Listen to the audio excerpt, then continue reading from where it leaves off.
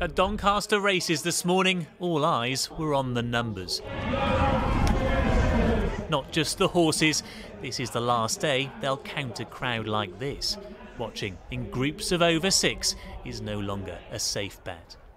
Because this afternoon, this lineup were back to their starting positions. The Prime Minister announcing new restrictions on other gatherings. Over time, the rules have become quite complicated and confusing. So, in England, from Monday, we're introducing the rule of 6. You must not meet socially in groups of more than 6, and if you do, you will be breaking the law. I'm sorry about that, and I wish that we did not have to take this step. But as your Prime Minister, I must do what is necessary to stop the spread of the virus and to save lives.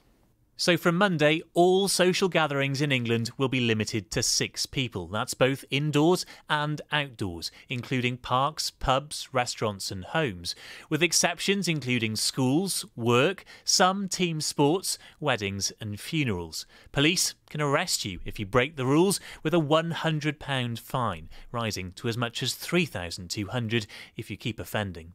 5, 6, 7. 7 is an unlucky number for this family. With 5 children, these games will have to be played alone.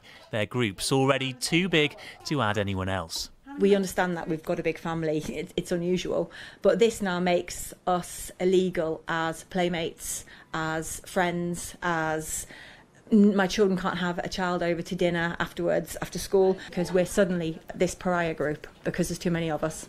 Pina colada, please. The changes required a stiff drink in pubs and restaurants too.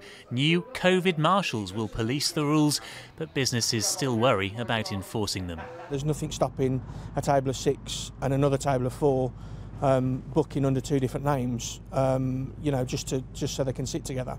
So it is going to be quite hard to enforce. As for how long it'll last, that is an imperfect science, according to the scientists themselves. So the period between now and spring is going to be difficult because this is a respiratory virus.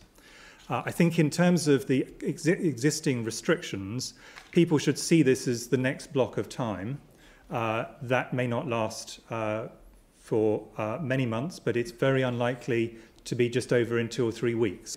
In fact, the Prime Minister believes testing may be the only way to avoid cancelling Christmas. We could be able to get some aspects of our lives back to normal by Christmas through that moonshot of daily testing. Everybody gets a pregnancy-style test, a rapid turnaround test. 15 minutes later, you know whether you're infectious or not.